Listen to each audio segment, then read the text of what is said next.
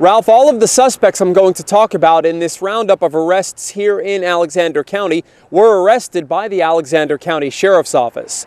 38-year-old Stephen Ray Dancy of Winston-Salem was arrested last Tuesday, February 13th. He's charged with felony obstruction of justice. Following his arrest, Dancy was placed in jail under $100,000 secured bond. A district court date is scheduled for March 5th. 22-year-old Igester Lee Abner III of Fayetteville was arrested last Saturday.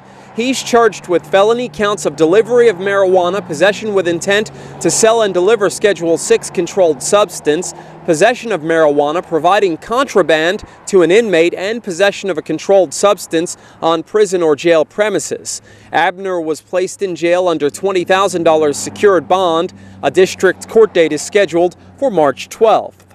29-year-old Kimberly Nicole Freeman of Taylorsville was arrested Sunday. She's charged with felony probation violation.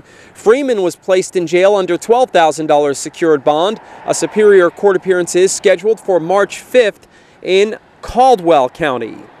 22-year-old Levi Tate Ward of Stony Point was arrested last Monday, February 12th, by Alexander County Sheriff's officers. He's charged with felony counts of breaking and entering and larceny after breaking and entering. Following the arrest, Ward was placed in jail under $10,000 unsecured bond. He was scheduled to appear in district court yesterday.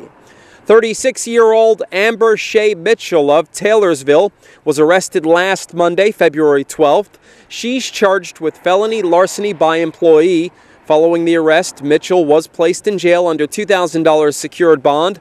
A first court date was scheduled yesterday.